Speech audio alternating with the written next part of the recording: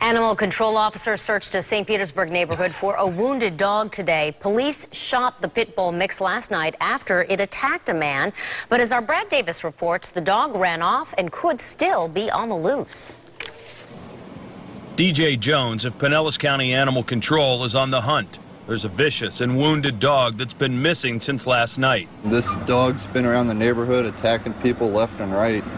Anthony Davies had to go to the hospital after he was attacked by the white pit bull mix named Tank as he walked home from a nearby 7-Eleven. Dude, I honestly, after getting bit, I had to check myself because I was pretty sure I left a trail as well. Soon after the attack, St. Pete police shot the dog on 29th Avenue North after it went after a neighbor that was attempting to help the officer get it back behind this fence. It appeared to the officer that the dog was going to try to bite again, and at that point he discharged his firearm and struck the dog. However, the dog did not die at the scene. It did run off. He appeared to be wounded. Animal Control has been searching the streets and alleys in the vicinity of where the shooting took place. St. Pete police are also on the lookout for the wounded animal.